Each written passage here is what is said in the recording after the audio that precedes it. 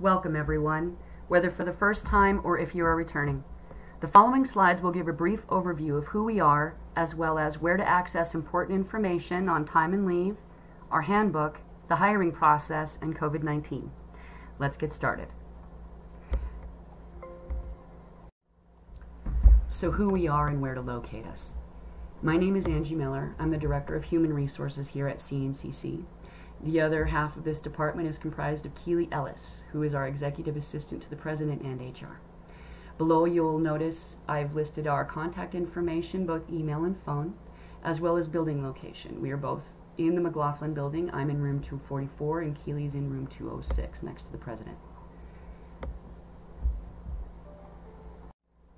The next series of slides focus on time and leave, when to request it, where to request it, and how to request it.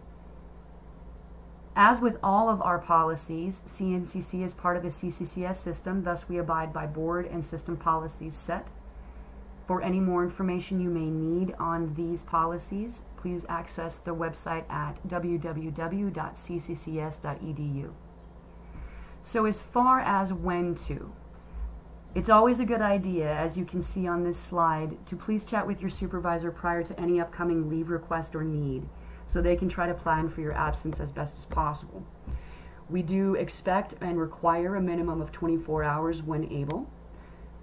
As far as any other types of leave that might be needed, beyond annual and sick, there are various other types of leave we have available for our full-time employees or leave-eligible employees. It will depend on your situation or life event, what type of leave you may need, so please get in touch with us in the HR department so we can best help you. So where do you locate your leave or check your leave balance? All right. Now, many of you, if not all of you, have already spoken with me lightly in the way of an orientation on how to use your crossroads or where to locate your crossroads, but I'm going to take you through this very, very briefly. Your crossroads is located on the CNCC main website at the very top of the page. You'll notice by the arrow here. Once you locate the crossroads link on the main page, simply log in using your desktop password, click the Employee tab on the left side of the page, and scroll down to Time and Leave. Here you will select Leave Request Report, and will be then routed to the next screen where you will enter the start date and time as well as the end date and time for your leave request. Please remember to complete the totals section. Remember to sign your document with the electronic signature button before you submit it for approval. Once you do this, you may submit for approval, and that leave request will then be sent to your supervisor for final approval. You will do this for any type of leave you request, be it annual or sick, or any other type of leave that you have been designated for at that time. Here you'll see a few screenshots of the Employee tab I referenced, as well as the link for the Leave Request Report. This is a screenshot of my leave request or report. And I did this so you guys could get an idea of what I'm talking about when I say things like the electronic signature button, as well as the totals section. Please excuse the little guy in the corner, he's covering my personal information. Employee handbook and other important bits of information. The CNCC Employee Handbook was completed this year and can be located on our webpage in the Faculty and Staff section under Resources. You'll see here from the snip below the location, and if any of you have any need for a printed copy, please reach out to HR. I'm very happy to announce CNCC is now able to offer employees an online training platform. This is located on our crossroads in the Employee tab under Training. You'll notice the Canopy training link in the snip below. These training videos are mandatory from system, and we are asking that you please complete them within the course of this year. We do track them. We are storing training files. This is something new to us, and I do ask for your patience as we go through this process. Thus far, the response has been positive on these training videos, but if you do experience any issues, please let us know. As far as other training opportunities, CNCC offers our benefit eligible employees both tuition reimbursement and professional development opportunities. Due to the COVID-19 global pandemic, many of these funds are currently being reevaluated at the state and system level. Please contact HR for any updates and questions. A few other important things to know before we move on to the hiring process. Fleet. If you have not already signed the CNCC fleet policy, let me know and I will send you the document in question.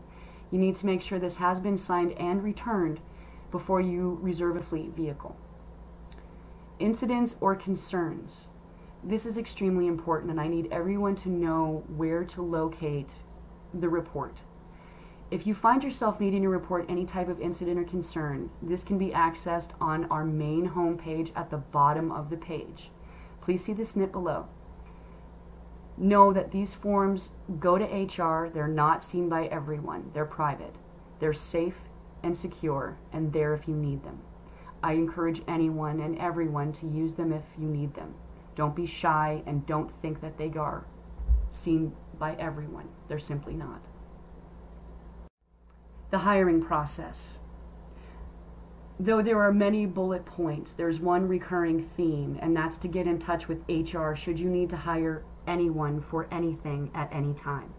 This process has been heavily tightened up, and we are responsible for all of the new hire paperwork and background check paperwork that need to go out to any and all of our prospective new employees, be they part-time, temporary, or whatever the need. I cannot stress enough how important it is you get in touch with us before you have someone start working. They have to go through a pre-employment background check in order to begin working for CNCC. So again, if you're contemplating adding any staff or faculty, you get in touch with HR, preferably via email because I'm going to need it anyway, and I will send your new employee the paperwork they need. If you have an old application, what do you do with it? I'm going to ask that you please throw it away and then get in touch with me for any new need or any new employee who needs paperwork. I know this seems a little restrictive, but I can tell you it has streamlined our process a great deal, and it's working quite well. So, again, I apologize for any inconvenience. If you have anything old, please throw it away. Don't use it. Don't hand it out. If you have someone you'd like to hire, get in touch with HR. Our last slide deals with COVID-19 and some of the protocols we're asking people to abide by. If you're feeling sick, and this is the most important, please stay home. Immediately notify your supervisor or HR so we can kind of proceed from there, or at least are aware of what's going on. We're asking that you stay safe by observing social distancing rules and wearing your face coverings. If you need assistance with face coverings, masks, a face shield, or any other type of accommodation, please let HR or your supervisor know so we can better assist you.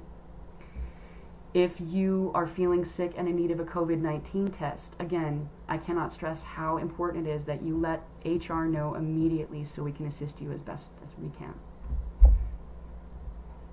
That's pretty much it. And if anyone has any questions on any one of the slides that you've seen prior to this, please reach out. Again, we are located in the McLaughlin building, room 244 for myself and room 206 for Keeley.